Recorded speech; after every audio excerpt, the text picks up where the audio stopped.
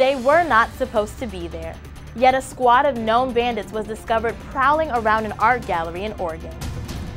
And I'm here in front of Newport News City Hall, where the Virginia Citizens Defense League is rallying against proposed gun control laws. Norfolk Police and Norfolk Citizens for Accountable Policing will be working together very soon to make their city a better place.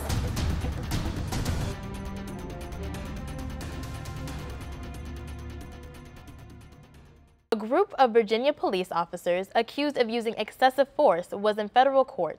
Today, the defense requested that the court refrain from using, quote, colorful language like the word murder.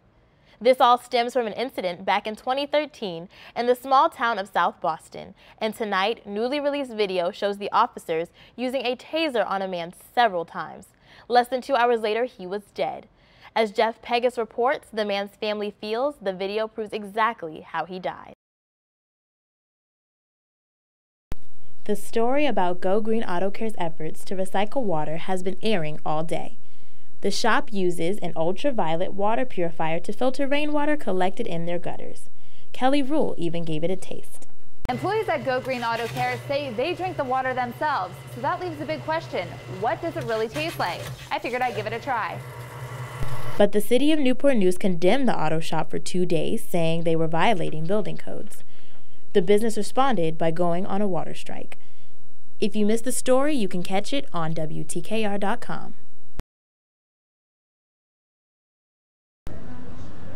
A local group is taking action to try and save the SS United States, a steamliner built right here in Hampton Roads. For years, the ship has sat at a pier in Philadelphia waiting for a permanent plan to save it. But now, the Conservancy to Save the Ship says if they don't raise more money by the end of this month, the SS United States could end up in the scrapyard. It's always been in the back of everybody's mind that at some point, you know, the ship is a liability tied up to the pier, and at some point, if you don't have money to cover your insurance and cover your pier slips and all that, you just can't sustain that model. The group trying to save the ship says there is a development plan to turn the ship into a museum and mix of restaurants and shops, but all that is dependent on raising enough money to save it in the meantime.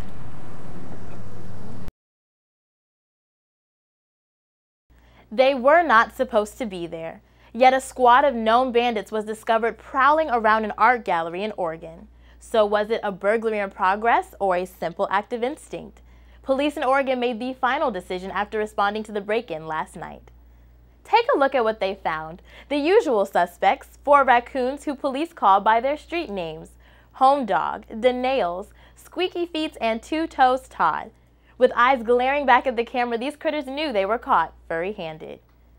After a brief chase and scuffle, authorities say the raccoons were captured and no one was hurt. In the control room, Aliah Williamson, News Channel 3. Ferguson and Baltimore, 2 cities ripped apart by charges of police brutality and racial unrest. That's why this group, known as the Norfolk Citizens for Accountable Policing, will be working hard to make sure that something like this never happens here. We've heard reports of police harassing, stereotyping, profiling, over-arresting, and brutalizing African Americans in Norfolk for decades. The group created this petition that they presented at the City Council meeting. Our requests are presented tonight with over 350 signatures submitted on these attached pages. Leader Connie Hanna explains why these demands are crucial. And I found that there are 46% of our citizens here in Norfolk that are black, and our police department is only 16% black. So I shared that information with several of my friends, and they said, well, that leads to a lot of problems here in Norfolk right now and the potential for additional problems down the line. According to Norfolk Police, there's already progress taking place, including community events, fair and impartial policing training, and constant recruitment. Despite these concerns, the group specifically says they are not anti-police. We want our hardworking officers to be seen positively, not feared. Norfolk Police and Norfolk Citizens for Accountable Policing will be working together very soon to make their city a better place. Aliah Williamson for News Channel 3. Owners use signs such as this one to warn intruders that their house is protected. However, in this situation, it wasn't enough. October 14th, a man forced his way into a home on Brenland Circle in Virginia Beach. Luckily, the security system caught the culprit on camera, but that didn't stop him from getting away with $1,300 in electronics. The victims would not speak to us, but the neighbors had plenty to say. In our neighborhood, just about everyone on our street has alarm systems, and we're all active in neighborhood watch. We all have kids. We're all outside all the time, so I'm pretty shocked.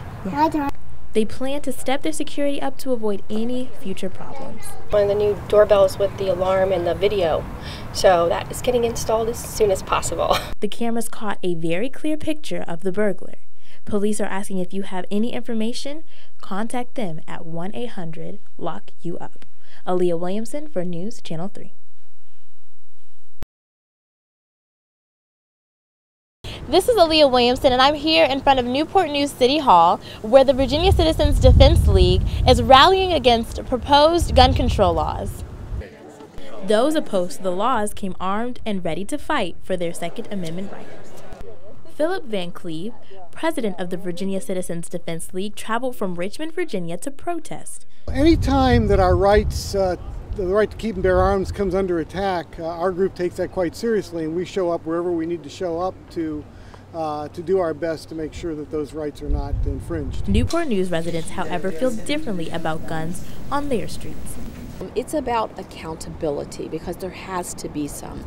You know, it's just outrageous what is going on in our country right now. The council has decided not to continue with the proposal. The measure failed 5 votes to 2. This doesn't mean the conversation is over, as the council has promised to revisit the matter later. In Newport News, Aliah Williamson, News Channel 3.